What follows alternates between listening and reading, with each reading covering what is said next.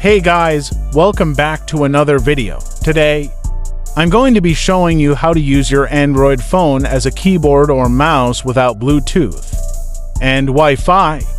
To use this trick, you will need a rooted phone, and you will need to install NetHunter on your Android phone.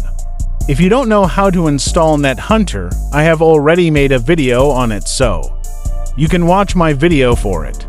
NetHunter is a popular Android ROM overlay that turns your Android device into a mobile penetration testing platform.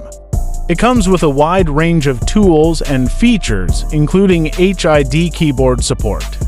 HID keyboard support allows you to use your Android device as a human interface device HID keyboard. This means that you can use it to control other devices, such as computers and routers, using the keyboard on your device.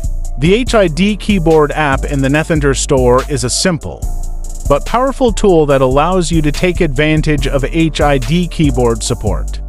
It allows you to send any keystroke to any device that supports HID keyboards. To use the HID keyboard app, simply open the NetHunter app and in the USB arsenal and select the device that you want to control. Then, open the keyboard app that you have installed from the NetHunter store and then start typing on the keyboard to send keystrokes to the device.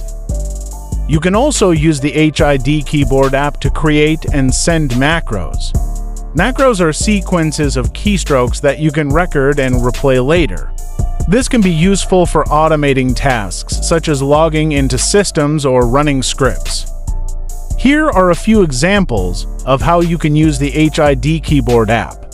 Log into systems remotely. You can use the HID keyboard app to log into systems remotely using SSH or Telnet. This can be useful for gaining access to systems that are behind firewalls or NAT.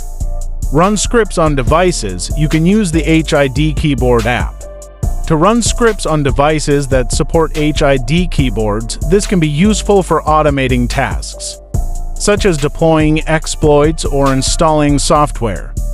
Control computers and routers. You can use the HID keyboard app to control computers and routers that support HID keyboards.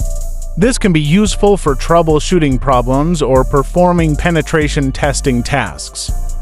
The HID keyboard app is a powerful tool that can be used for a variety of tasks. It is a must-have app for any NetHunter user.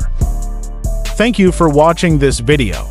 I hope you found it informative. If you have any questions, please leave a comment below. See you in the next video.